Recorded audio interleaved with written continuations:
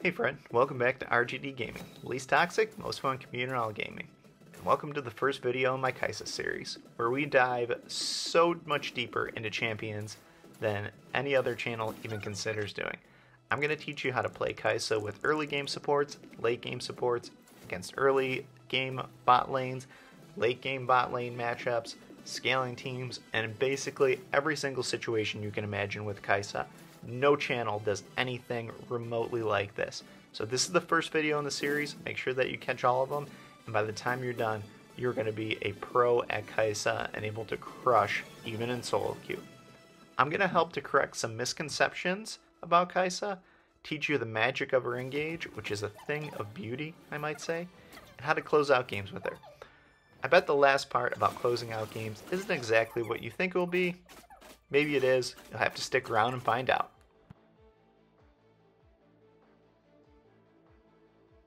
Let's take a quick pause and talk about builds. I know. The AP version of Kaisa is better, but hear me out. This is a guide for solo queue, and if you haven't played solo queue in a minute, either watch my video about the mental state of Wild Rift or play through games and you will quickly find out how weak the mental game is in solo queue. I actually agree. The AP version is better, but it has one massive flaw when you're playing by yourself. It's a scaling build, and so if you don't get lucky early on, the damage isn't as strong as the AD version early, and you will fall a little bit behind, which is fine in a scaling comp or in scaling builds, but in solo queue, people cannot handle when their ADC falls behind, and it's one of the worst things you can do to the morale of the team. I tried the AP version, and it just took too long to scale for most people to emotionally handle in solo queue. So I go with the AD version. I start out with Essence Reaver. I build boots next, usually boots of dynamism, but it depends. I might go for the Omnivamp boots depending on the enemy comp if armor pen doesn't really make sense. My next item is often Storm Razor, so that way I can slow anybody who wants to engage. And then I might build Mortal Reminder next. I might build it the fourth item. It really depends on the enemy comp and how much tank they have. There's also a chance I might go third item Collector if the enemy is very squishy and just going to die to that type of damage, and armor penetration is going to be good in that situation. And I'm almost always going to be going Stasis Enchant for my enchantments. As far as runes, I like Conqueror, Brutal. Coup de Grace is one that I'll change out depending on the enemy comp. I might go Giant Slayer if the enemies have a lot of HP, and then Bloodline for my last one. And then I usually go Bone Plating. There's a chance I could switch out Bone Plating if they don't really have engaged comps where you don't get the 3 abilities or attacks to do the damage to Bone Plating. And what I would probably switch it out with is something like Perseverance if I need the tenacity, and then I might also go Nullifying Orb. As far as spells, I almost always run Exhaust. If the enemy team has a comp in which they aren't going to be chasing me down, but they can do a lot of damage, then I will switch that out with Barrier. So this is my overall comp.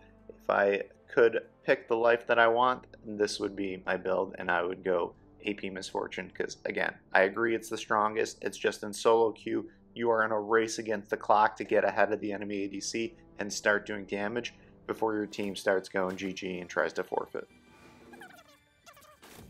Here comes the first misconception about Kaisa, and it's going to be that she is very weak early on in the game. And the answer is she kind of is, but she has a really strong engage, and you saw it right there with Leona. As soon as Leona lands her dive, I'm third ability in, using my first ability again, and that way we're getting a ton of burst damage onto them. Traditionally against Misfortune and Seraphine, we should really not be able to fight them because there's a lot of burst damage there against us, and if they get the damage onto me, I would die.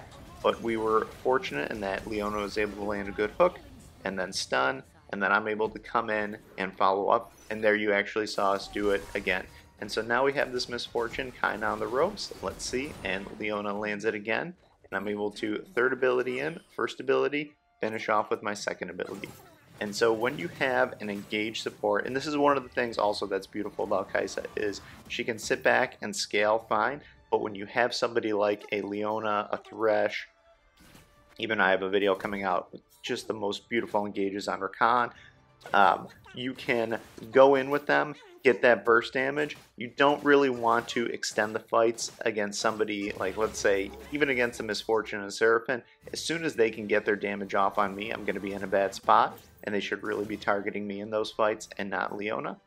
But for that initial engage, you can get in there, get that burst damage, and have a really good trade go off. This is what makes Kai'Sa so dynamic and able to be picked in solo queue as a blind pick and with any support, because she can engage when necessary and she can also hang back and she scales like a truck. The next misconception is that because Kai'Sa is a scaling champion, you can't be aggressive. Here I have a situation where I'm 1v1 with a Misfortune. I want to be aggressive.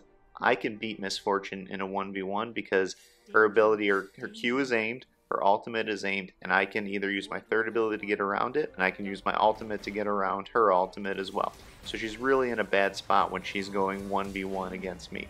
So be aggressive in situations in which you can take advantage of the enemy team and get kills. The other thing is her ultimate is crazy. You saw it there. I dashed all the way through a huge wall and was able to get a kill on Seraphim with, again, my burst damage, my third ability and my first ability, and was able to blow Seraphim up. Okay, you've won lane. You're the strongest person on the map.